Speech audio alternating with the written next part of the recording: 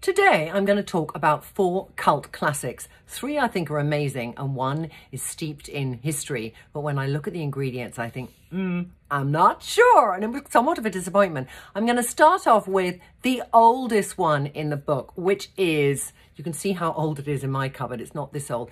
But since 1967, Dr. Hauschka went into skincare, and it was Elizabeth Sigmund who started healing creams by Dr. Hauschka. And the brand was born as we know it today. Now, this is the Revitalising Day Cream, and this is the moisturiser I probably go back to more than any other moisturiser. It's got this smell, which is so Dr. Hauschka-y. And it's like I'm sort of inhaling a meadow with flowers in it, and there's a little bit of a herbal garden in the background. It does go on, it absorbs straight away, and it feels immensely hydrating. There are more stronger hydrating ones like their Rose Day Cream, but this one I always like the most because my skin feels alive after I put it on. I smell it, the application, it's brilliant. Revitalising Day Cream, there we go. You can't even see the front properly, but trust me, that's the words. Next up, this is a product that I would say, I'm trying to think how old it is, but it's a wonderful mask I have used for at least 15 years. And it's Dr. Sebagh Deep Exfoliating Mask.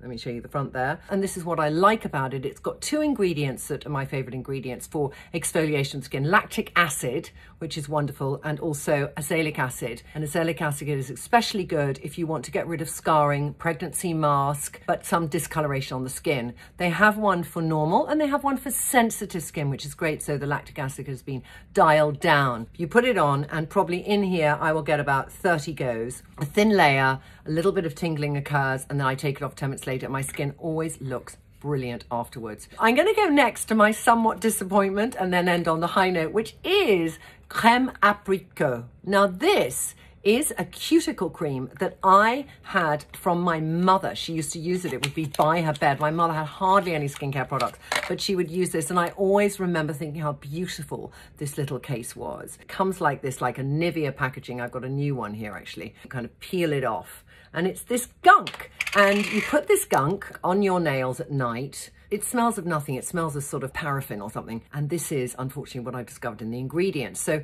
you do put it on, it is thick and gunky. In the morning, your cuticles feel good. So it really works. The hydration levels are fantastic. It's a tiny bit sticky. So generally I put it on, I push down my cuticles, and then I take like a tea towel or something and I just rub clean so I don't take the product off the other side. But I then looked up the ingredients and it is lanolin, paraffin, beeswax and glycerin. Glycerin is a very well-known ingredient that actually just makes that sensorial touch work well. So ingredients maybe not the best, but it still works, and it is a classic. This is actually came out, I think, in 1963, the year before I was born, so I can tell you it's 55 years old. Now, the newest baby to this little cult for is actually ColourWow. And ColourWow has been around for, I think, 15 years. So I'm going to put it in the cult classic thing. Anything that's more than 10 years old will be in the series. When I'm doing my root coverage, there's lots of different times I'll do different things. But there are moments when definitely I'm just about to film, go on a Zoom call, suddenly notice my grays